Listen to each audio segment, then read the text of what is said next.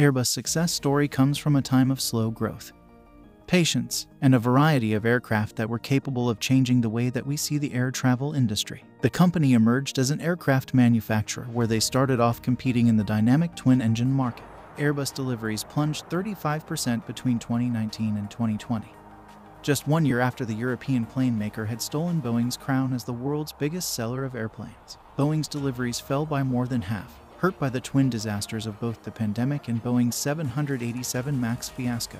Globally, according to Reuters estimates, Airbus now holds about a 78% market share in commercial airplane deliveries so far in 2022. Airbus' dramatically expanding lead in research and development spending sets up Airbus to continue outperforming its rival in the years to come. The figures show the extent to which Airbus' recent success depends on its flagship A320 family of aircraft, with 483 of the model delivered in 2021, or almost 80% of the total. Airbus has also been selected by Qantas to operate the longest flight in the world, 20 hours to cover the 10,500 miles between London and Sydney, in December 2019.